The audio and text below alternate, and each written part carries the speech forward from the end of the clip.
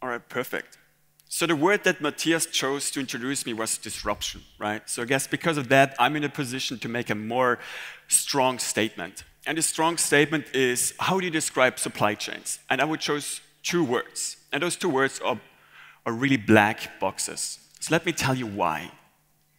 So the problem with supply chains today is that we don't know what happens when and where. Let's start with a product. Let's think about your phone.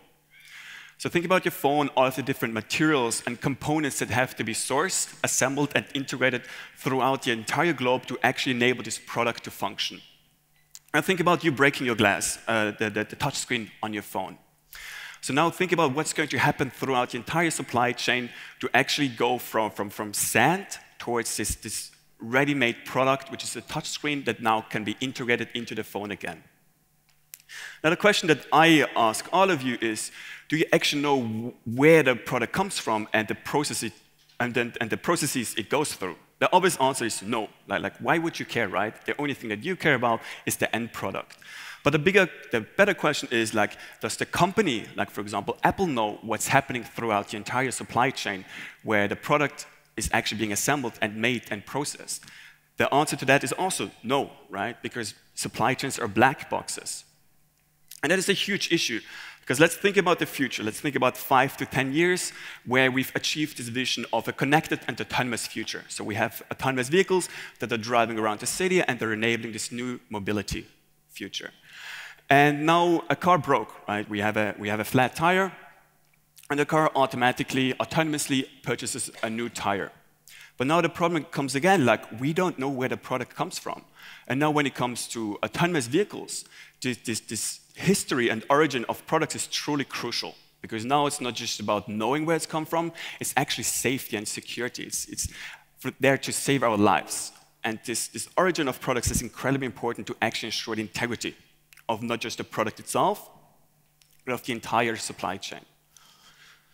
So let's think about solutions. So the first solution is obviously, hey, we have the Internet of Things. It's there to really make our supply chain smarter by actually having sensors, actuators, and connected devices, collecting data, and making it possible for us to make faster and better decisions. Our supply chains are becoming more reactive, and they're becoming more predictive, as we've seen with the previous speakers, that are doing a tremendous job in actually enabling this vision.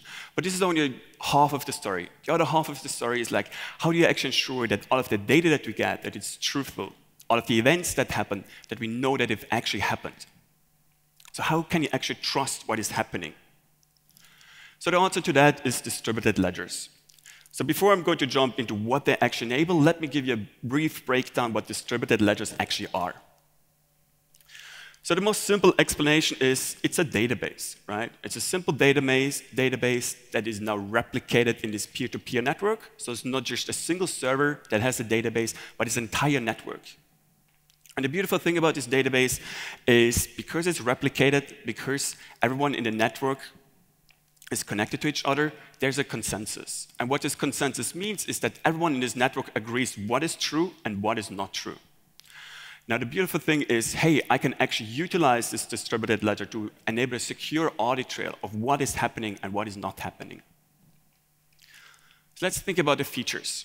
So now when it comes to supply chains, today they're really archaic. So the first time that I got introduced to supply chains was last year, so I'm no expert. I'm coming from this from an outside perspective.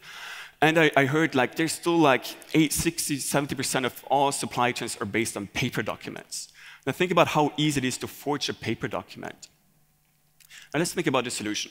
So what blockchains enable us, or distributed ledgers enables us to do, is to truly digitize supply chains.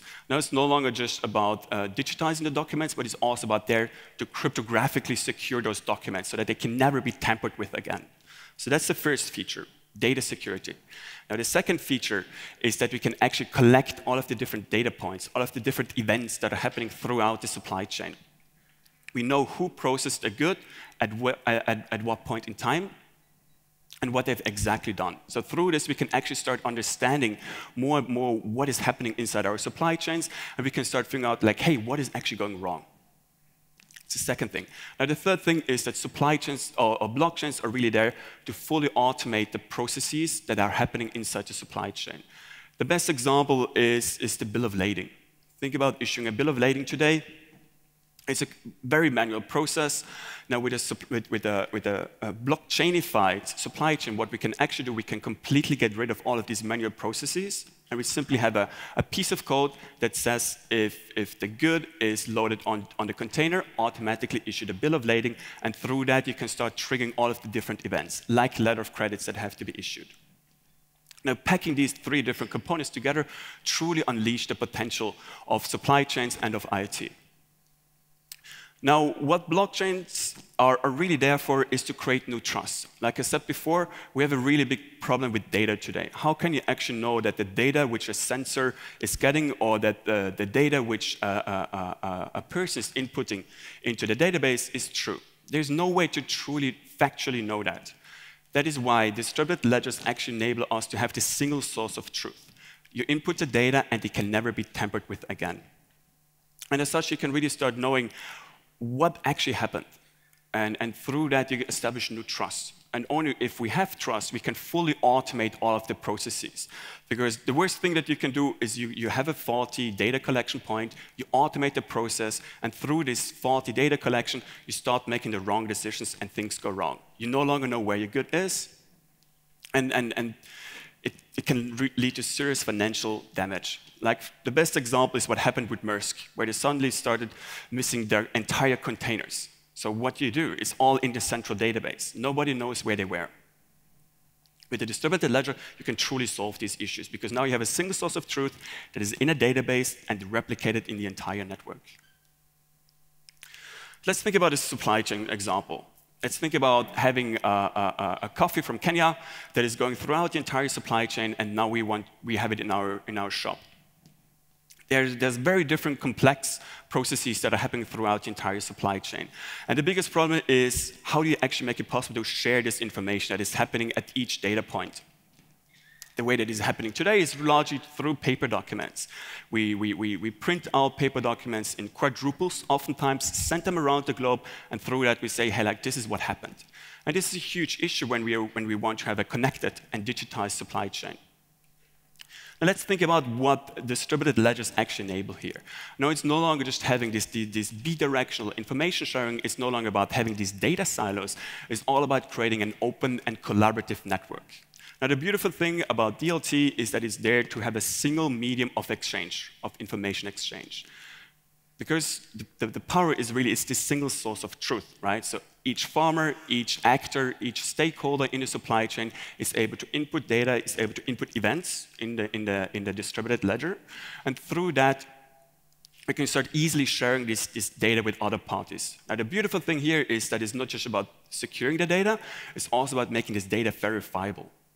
So each stakeholder in the supply chain can actually verify what had happened.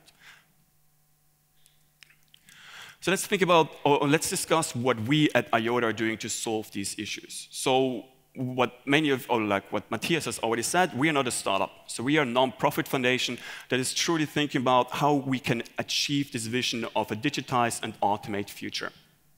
So we were the first ones to set up a non-profit foundation in Germany that is now developing a new distributed ledger technology, which is called IOTA, to unleash this potential of IoT.